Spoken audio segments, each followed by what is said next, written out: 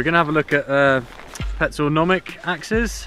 Really nice high-end ice axe. They're actually sold and marketed predominantly as an ice tool. They are T-rated, which is for technical, so I think a lot of people do use them for dry tooling, even if that's not strictly their intended purpose. But there's a couple of things to kind of be aware of with that.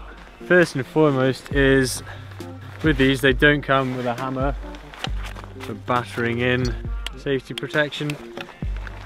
They don't have an adze either out the box, which is really useful for things like sort of clearing snow, things like that, or maybe a bit of step cutting action if you have to.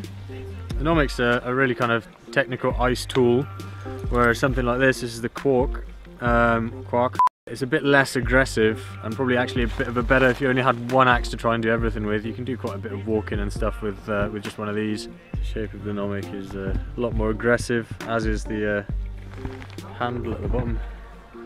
General use, I would say that the Quark's probably more than good enough, but it's worth knowing about that and then making sure you get a tool that suits what you're trying to do. So perhaps like a walking axe is obviously more suitable for walking, and this is a more top end sort of bit of kit.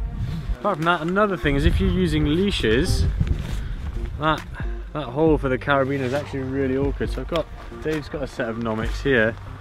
You can see these are pretty well used.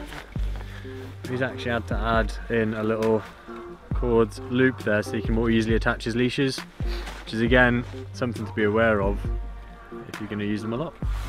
Yeah, a really nice high-end tool from Petzl.